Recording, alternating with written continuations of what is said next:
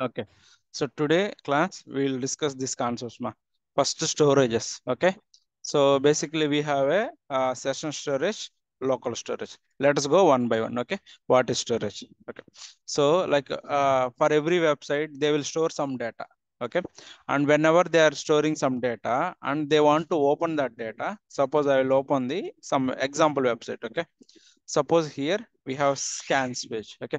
So here in the scans page, here we have some values. Okay. Some apply button. Let me increase the value to 100. Okay. I'm going to click apply. So there is a value. So what I will do, I will reload the page again. Okay. And again, whenever I reload it, I will go and check it. What is the value we are having it? 100 only. Okay. But normally, whenever we are trying in the HTML, what will happen is, so whenever you are trying to set, if you reload the page, automatically it will go to the normal value. It will not get the that 100 or 50 value. Okay. So to store such reasons, we will go for the storages. Okay. So basically, mainly there are two storages are there, session storage and local storage. We will learn what is session storage and local storage. Okay. Suppose the storage is nothing but whenever we want to store some data to the browser's memory. Okay. And that memory we will use it for the application purpose. Suppose we can be storing multiple data. Here we are storing some data. Whenever we are reloading the page, user no need to set the data again. We want to retain that data. Okay. That is the purpose we are storing in the local storage. Okay. Sometimes you may see you will log into the application, some application, and even though you are in, once you have logged in all the pages you are going to see that username in the header, correct, right, in all the pages. So one page you will set it, in all the pages you are going to read it. In such situations also we are going to use the storages. Okay. So let's go for the storages. So mainly storages are two types in the JavaScript. First one is a session storage, second is a local storage. Okay. So the session storage is very simple. Okay. Suppose here I am opening a page. Okay. So whenever you are opening any new tab, okay, and whenever I'm opening any new tab, suppose I'm opening a new tab something. So now this time a session will be started. And whenever I'm closing this tab, automatically that session will be closed. So this one will call it as a one session. So the data will be saved until we are closing the tab only. Okay. So if your requirement is, if you want to store any data until you are closing the browser tab, okay, then you can go for a session storage. Okay. Not only this one, even if you close the entire browser also, data will lose. Okay. Even if you are closing one tab itself, your data will lose. And if you are going to close the entire browser also, your data is going to lose. Okay. So in such situation, we will go for a session storage. Okay. So first we'll learn some examples, then we'll try to do this one. Okay. So by default, there is a variable called session storage, okay, which is already available in the JavaScript. Okay. So now simply I'm going to do something and let us see here. Okay. So here I'm going to session storage dot set item. Okay. You no need to create this object. This object is already available in the JavaScript. For example, we are writing console.log, right? That console is already available, right? Like this only. This session storage also already available. Okay. And this S is capital, session storage is capital. Okay. So here mainly we have a 4 methods. Okay. First one is to set the data. Set the data. If you want to set any data to the storage, we have to use a method called setItem. Okay. This item is like a map. We have seen that map, right? Key and value pairs. So here we can give any key name, no problem at all. Okay. And here we can give any value, but only string type we should give it. Okay. Any primitive, not object. We should give only primitive data. Okay. Let us see. So this set item, how many arguments it will take? Two argument. First is a key, second is a value. So once you are storing into any data into the storage, we can get that value using a method called getItem. Okay. So in the map, what is the method for setting? Set. For getting, get. Here for storage, we have a method called setItem. Okay. For getting the getItem. Okay. If I am going to reload this page, so here, what is the name? What is the key here? Name. So what is the data I am storing it? Some, let me save to Trinits something. So our output will be some Trinits. Okay. Let us reload the page. Okay. See what is the value? Trinits. Okay. Now what I'm going to do, I am not again. I will comment this line. Already I have set this item to my storage or not? Yes. Okay. Now second time what I'm going to do, I'm trying to read this value. If this is already set the value to the storage, this value is available. Okay. I am going to reload the page. Okay. See, even though I am reloading the page, the data is still there or not. So this is called session storage. So what I will do, I'll close this tab. Okay. And I'm going to open in a new tab again. Okay. Let me open this tab. Let me open here. Yes. Okay. So, and enter here and console.log. This time you are going to get it as a null value or undefined. Okay. What is the value now this time? Why? What is the reason? Because that session will be there only until we are closing that tab. Once we are closing it, that's all. The data will loss. Okay. So if your requirement is you want to store any data until you are closing the browser or tab, that particular tab, then which storage we have to go for? Session storage. The use cases is like, suppose you are logging into any website, you want to store the token. So any website, they will get one token. So you want to store that token. Where you have to store it? Inside the session storage. Suppose I want to store the logged in username. What is the username? Currently logged in user. So I can store in a session storage, something like this. Okay. So what is the method name for storing item, any item? setItem. What is the item for getting? getItem. Okay. Suppose I want to verify whether this name is there or not. Okay. Console dot log of. Okay. Session storage dot. Okay. Storage dot something has. So, or let us go here methods. Okay. So there are getItem methods, then that is fine. Suppose I want to remove an item. Okay. I want to remove one item. So there is a method called removeItem. Let us go check here. Okay. Session storage dot remove item of name. So what is my key here? Name. Same name I should give here. Okay. So once you remove it here, we'll try to get it back again from the storage.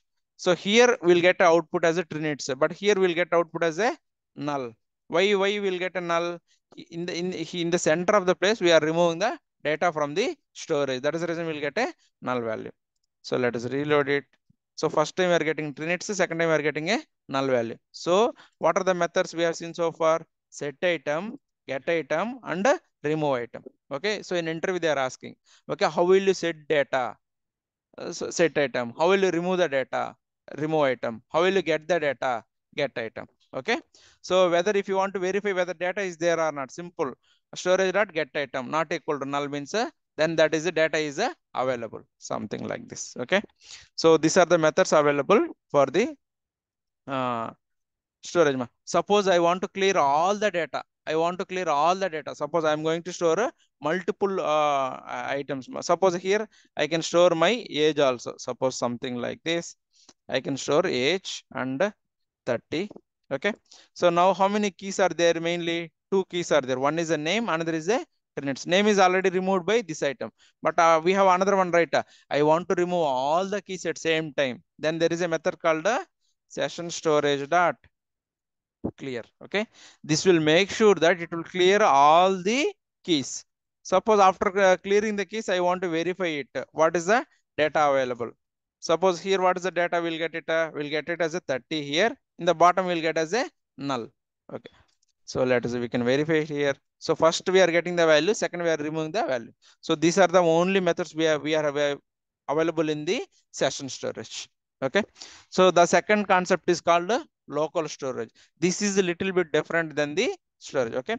So now the second case is like whenever I want to store my data permanently, okay, permanently to the system. Okay. Even though I am closing my browser and open it, still I want to get my data. Okay. In such cases, we can go for a second storage called local storage. Okay. So this local storage will maintain the data even if you are closing the browser and open it. Okay. And one small point. So whenever you are storing any data into the session storage, on refresh also data will be there. It will not lose the data. Only on closing the tab only we will lose the data. Okay. Only on closing the tab, we'll lose the data. Okay, that's fine. So now the second one is a local storage. So inside, whenever we want to store any data permanently to the web browser, then we can go for a local storage. Okay. So whenever you are storing any data, you should not store any sensitive information. Suppose like username, password, or any credit card information, Aadhaar card information. Don't store such information to over there, because it is available to all of the people. Anybody can see it. Okay. So that is the reason, don't set any data to the local storage, any sensitive information. Okay. So then when the data will be removed, suppose I want to store any data to the here. So by default, there is a object called local storage. This is also available in the JavaScript itself. You no need to create. So simple, you can use a local storage. Here also same methods only. If you want to set any data, set item. So you can set any data here, something like this. I can say Trinits. Suppose I want to set another key. Okay. Suppose if you are using the same key, this value will be overridden. Okay. So I want to go with the age and 30. So now, okay, this one. Okay, that's fine. Let us go on. So I want to read the data. Okay. Console dot log off. So what is the method name for reading the data? Get item. Okay. So you are going to get the data. Trinits, right? Now what I will do, I will comment out this line. Okay. Now if I am going to reload the page, so what is the output I am getting it? Trinits. Okay. If I am closing the tab browser, okay, browser, and I will open it again. Okay. So even though I am closing my browser and open it again, I am going to get a output, because it is a what storage? Local storage. Okay, local storage, even though you are closing it, the data is still, it will be there.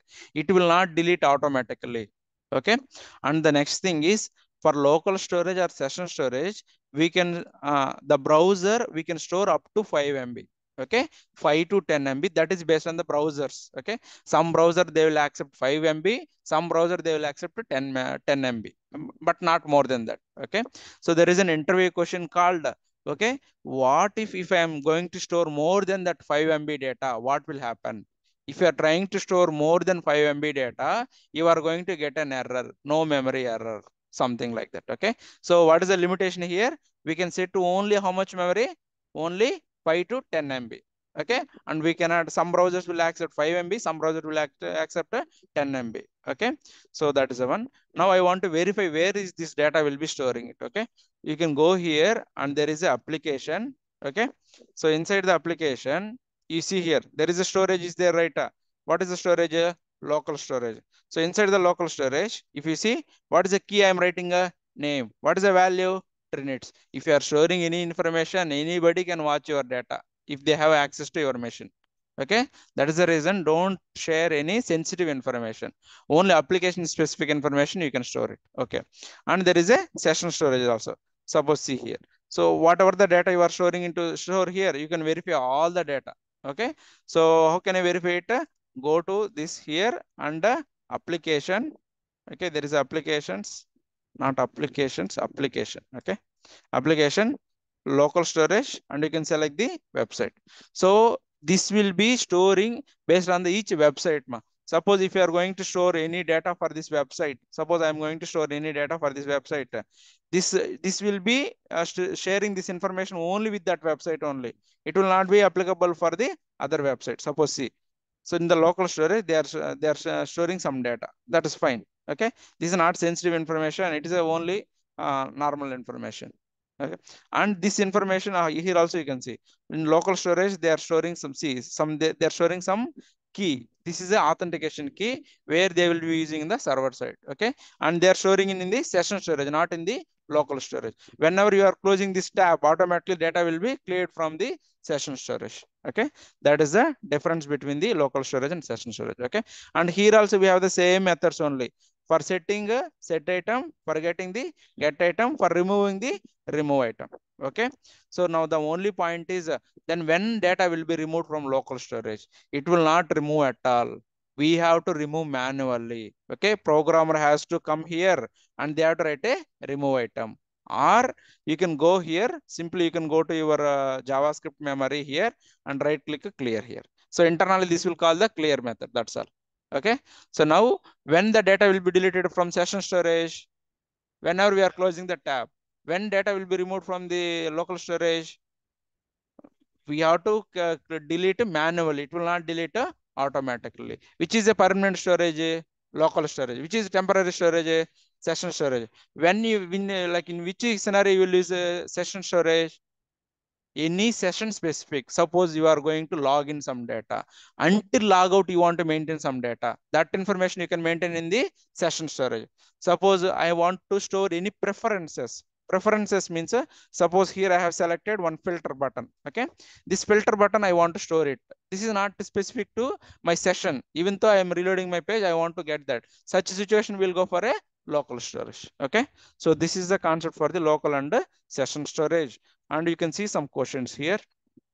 Okay. So how do you store values to the local storage? Storage data, set item. Okay. How will you remove that data? Remove item. How to clear all the things?